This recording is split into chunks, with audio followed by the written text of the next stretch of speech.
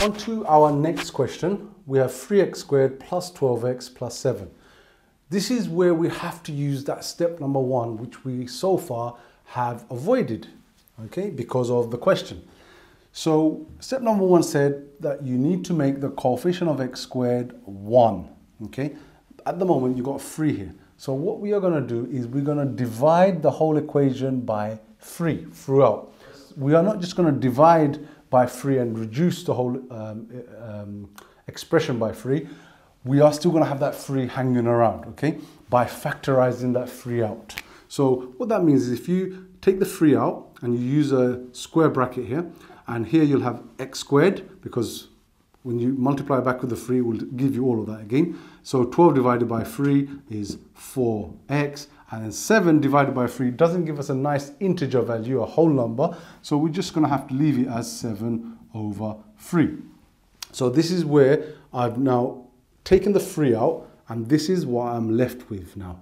I'm going to be just focusing on dealing with that 3, leave it aside and let it come back at the end. Right, are we ready? So that's step 1 sorted, which is to make the coefficient of x squared 1. That's done. Step number 2 is to now use that bracket. And step number 2 is to divide this by 2. So 4 divided by 2 is 2. Take away that value squared, and we've got the 7 over 3 hanging around outside, and there we have it. So that can be written and simplified as minus 4 plus 7 over 3. Once again, we need to make 4 into a fraction so that we can add these two fractions together. Now, we want to make sure that that fraction that we have has a 3 as a denominator.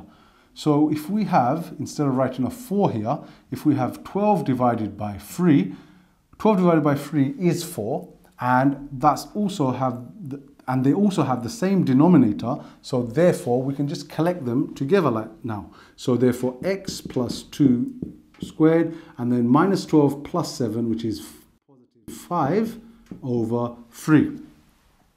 We're done, right? No, because we've been ignoring that 3 that we factorized out at the beginning. We are now going to reintroduce this back into our working out.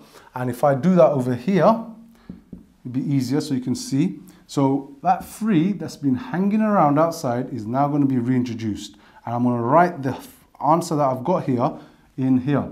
So x plus 2 squared plus 5 over 3. I've got my square bracket here. Now, all that's going to be left is to multiply this 3 with everything inside here. Now, I'm going to treat this as one term and this as another term. So I'm going to do 3 times by my first term, which will give me 3 with the bracket still, x plus 2, because all I've done is jump over the square bracket and multiply it now with that. And then I'm going to do 3 times by 5 over 3. Now, when we do 3 times by 5 over 3, what happens here is the 3's just simply cancel out like that. Okay, so leaving me with just 5. So I can write 5 here. So 3 times 5 over 3 is just 5. And that is my final answer. So 3x plus 2 squared plus 5 is this factorized using completing the square. All right, on to our next question, 2x squared minus 12x plus 9. Now you've got to try one of these yourselves at home. So press pause here and press play again once you've done that so you can compare with my answer. Right, you ready? So what did you do? So did you divide by 2 or did you factorize that 2 out? Let's see. So 2 with a square bracket, so x squared. Now 12 divided by 2 is 6, so minus 6x. And then 9 divided by 2, we can't really write anything integer here, so we're just going to leave it as 9 over 2. You may have left it as 4.5 as well, which is okay, but it's better to just do with fractions. If you're doing this sort of question in your GCSE paper, it means that you are a high ability student anyway, and you have to be able to do fractions.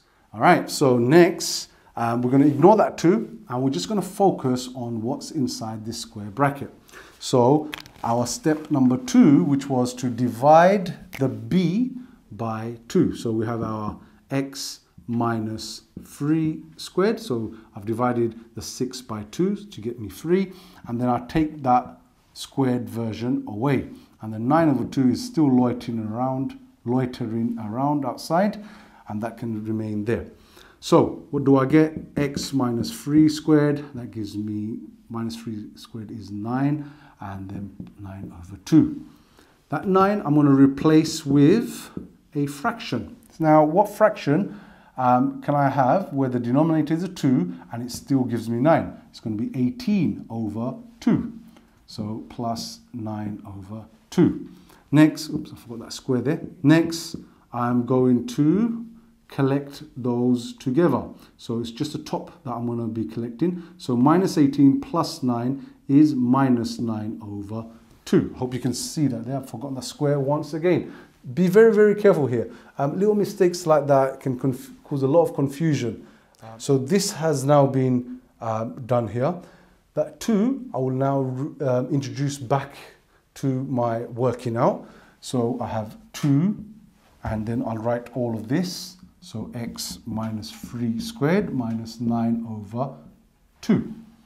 So I'll multiply the 2 with the first term, which is all of this bracket. So 2x minus 3 squared. And then the 2 will multiply with that. And once again, conveniently, the 2 and the 2 here, so they will cancel out. So I just end up with minus 9. And there is my final answer. Okay, last one of this type. So we have 3x squared plus 8x plus 10. Once again, do yourself at home. Press play when you're ready to join me again. All right, so take out that 3. So you have x squared plus 8 over 3 this time. X plus 10 over 3. So what do we do next? Next, we are going to ignore that 3 and just focus on what's inside here. Now, this time, you'll notice that the b coefficient has a fraction. So let's see how we are going to deal with that. So we need to divide that 8 over 3 by 2.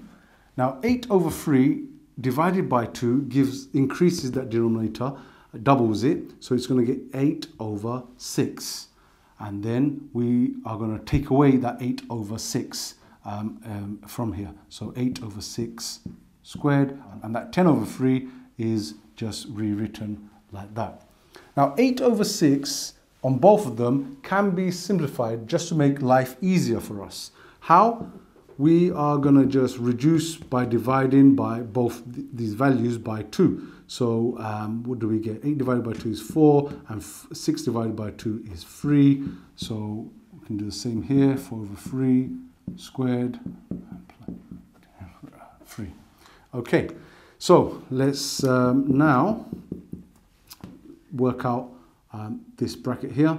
So what do we have? We have minus 16 over 9 plus 10 over 3. Okay, now I don't know if you can see this part of the board here.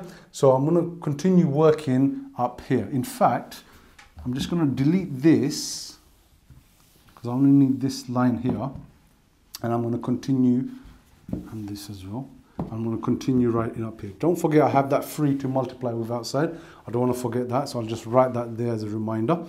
All right, so what do I have here? I have x plus 4 over 3 squared, and then I have 16 over 9. Now, can I do anything here? Divide both of these to make the denominator the same? Almost, I could divide this by 3, but 16 can't be divided by 3. So I'm going to have to increase this one by multiplying both of them by something to give me 9. And what is that? Well, if I just, let me just write this out first. Okay, so what can I have that's still going to give me 10 over 3, but I want a denominator of 9. I'm going to be multiplying both top and bottom by 3, because that will give me 30 over 3. Now 30 over 3 is still 10 over 3. Okay, I haven't changed the actual value of the fraction. It's still 10 over 3.